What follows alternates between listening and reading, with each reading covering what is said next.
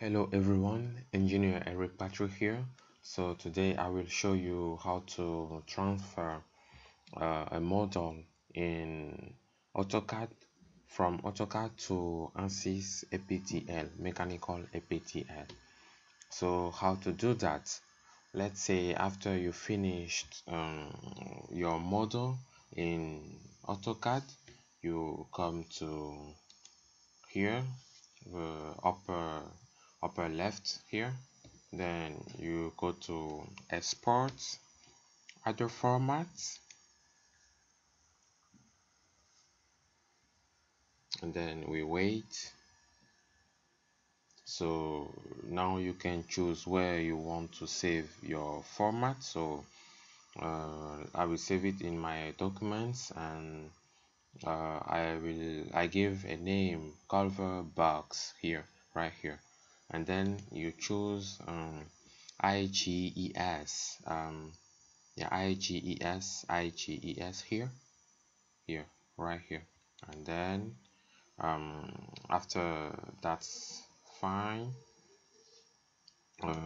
Let's see, let me put just because I have saved it before, so let me just put cover box 1, and that's okay. So I will put save, and then I will need to select my model, my object. So I will click here, and then I will hit enter on my keyboard, and then we wait. So your job, your export job is processing in the background, so we just wait, and we can hit close, and we wait till the processing will finish. So let's wait and see. So here, right here, export file processing complete. So we are done with the export. So let's open. You can close now AutoCAD. So then open ANSYS Mechanical APDL. So we open ANSYS Mechanical APDL. Then you come to file here, file here, and then you come to import.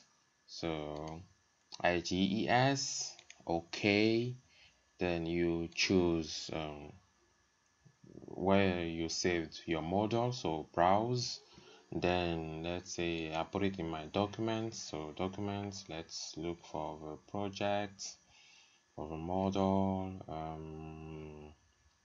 I think I put cover box right here, yeah, cover box 1.iges right here.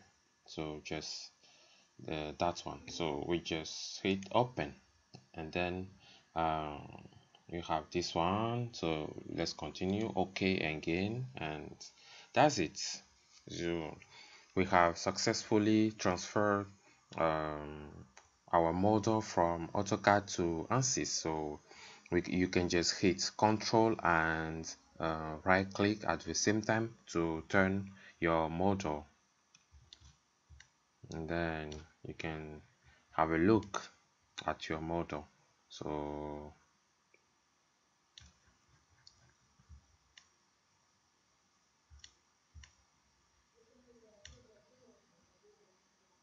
that's it.